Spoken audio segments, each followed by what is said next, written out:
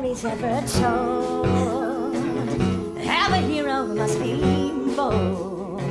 They learn a sense of right and wrong, and better learn the sense through song. Musicals tell the impossible.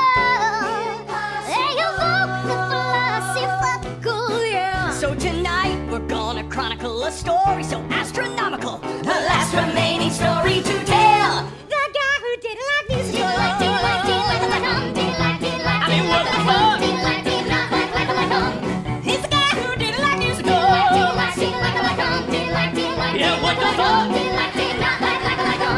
In the tiny town of Hatchetfield lived an awful prince named Paul. He spends his day surfing the web and now singing and dancing with us all. Should we kill him? Should we kill him? He finds after a cute little barista. Isn't that worth a show-stopping fiesta? Yeah. But for some damn reason he won't join our singing season. What an ass! What a bitch! What a cock! The guy who didn't like musicals. Didn't like, I mean, what the fuck? Didn't like, did not like, he's the guy who didn't like musicals. Didn't like, did not like, it's the end of the world, Paul. If you don't sing, don't sing. This is the bridge, Paul. This is the bridge where we globalize everything, and the words will come to you.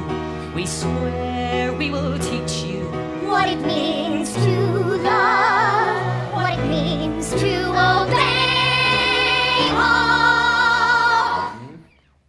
The apotheosis is upon us. Did you hear the word? What's the word? He's a-comin'. Who's a-comin'? Paul's a-comin'. Paul's a-comin'. The star of the show. Now for his headlining entrance.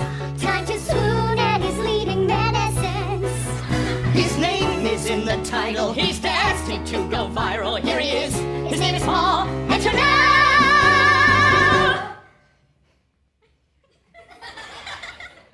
Where the fuck is he? I have no fucking clue. The guy just doesn't like musicals.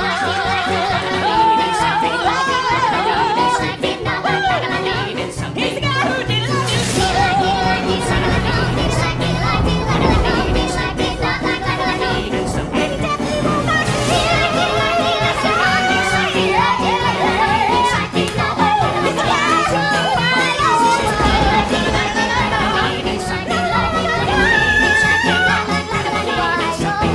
Piece of shit!